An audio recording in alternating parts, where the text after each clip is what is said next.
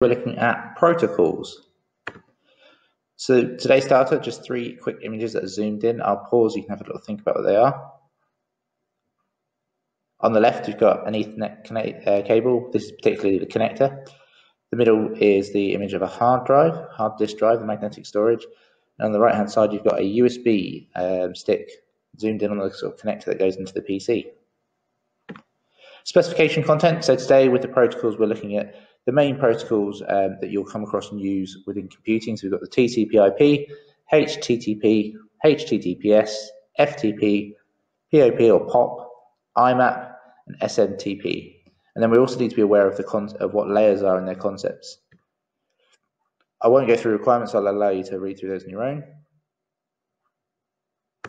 So, first of all, it's worth explaining what a protocol is. Now, a protocol is a rule, or a set of rules as such, that govern how computers communicate on a network. If you think of it in the way that when you communicate and interact with other human beings, there are set rules that you have agreed that you don't necessarily discuss, but you know exist. So, for example, if you're talking to one of your peers in the class, you'll both use the English language, for example. You'll both know that you'll use certain slang terms or certain sort of local phrases that obviously each of you understand, and that's an agreement in that communication.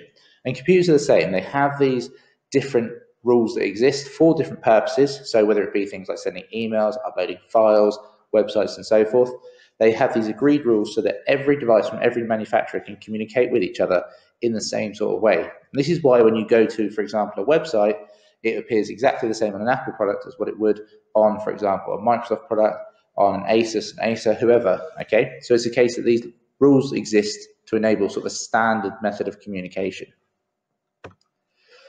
There are a range of different protocols that you need to learn, and we'll go through each of these looking at them individually so that you can sort of get a feel for them. Now, there isn't a trick with these. It is a case, obviously, of just becoming familiar with them and revisiting them over the duration. But some of these you may be aware of or even familiar with already. So TCP/IP video, there's a video here, and I'll leave this in the PowerPoint so you can play it, that will go through and give you kind of a breakdown as to how TCP/IP works. But I have given an explanation here. I'll summarize it and then I'll give you a chance to watch the video and read through this in your own time. So basically the TCP/IP model is the transmission control protocol and the internet protocol model. So the internet protocol, the IP addresses we've studied before, those series of numbers that locate where you are in a network. And the TCP, the transmission control protocol, is about how our data gets transmitted across a network. So this is where we're saying about our data gets sent across, and there's a procedure that follows in these 4 sort of layers. Now I'll give you kind of a summary of these. So when we send data from one place on a network to another, it doesn't just get sent as one lump.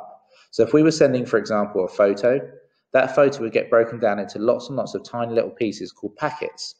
So one photo could get broken down into millions and millions of tiny little bits of data that will get sent across the network. Now these packets of data have certain things added to them so that they know where they're going. So a packet of data, one tiny fragment of that photo, will have an IP address associated with it.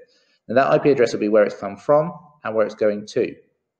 You'll also find that it will have some data to say what application it's been used in. So for example, if it was an email, or if it was a website, or if it was a file that's been uploaded, there'll be some markers within that packet to say so. You'll also have the order of where that packet sits in the file, so that when the person receiving it at the other end knows, when they receive it, they know where it goes in the string of binary data. If you think of it like your photo being broken down into tiny little puzzle pieces, and each one of those puzzle pieces are being sent across one by one, you've got the sender's address and the receiver's address, you've got where in the puzzle it fits, along with how it's being transmitted and what application it is that it's got to be used. Now, each one of these layers gets applied to these packets of data as we're sending it, and then when it's received, those layers kind of almost get peeled back and put back together to the original when it's received. Now, these layers work in a number of ways, and we'll talk about how and why we use layers in a moment. But I think it's worthwhile just engaging with the video, reading through this content, not getting too high up on the technicals of it, but ultimately just being aware of that packets get broken down and how the basics of it getting transferred across. So layers themselves, we refer to them as being self-contained. And what we mean by that is that each of those layers in that process are independent of each other. However, they still rely on each other for the whole process. it means that you could remove one of those layers, update it, edit it, and then put it back in, and it wouldn't have an impact on the functionality of the other layers. And this means obviously that we can start to move forward and progress and update computer science technologies without affecting that process. But what it also means that if there's a problem within our communication on a network, we can isolate it to one sort of fixed point rather than an entire system. Other protocols then, HTTP. HTTP is Hypertext Transfer Protocol, and this is the set of rules around how websites are transmitted. So HT is standing for Hypertext. HTML is Hypertext Markup Language. It's the language that our websites are created with.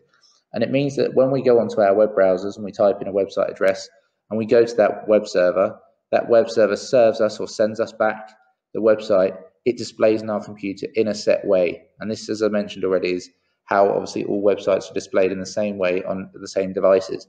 They use this set of rules. There's a follow-up to HTTP, and that's HTTPS, which is Hypertext Transfer Protocol Secure.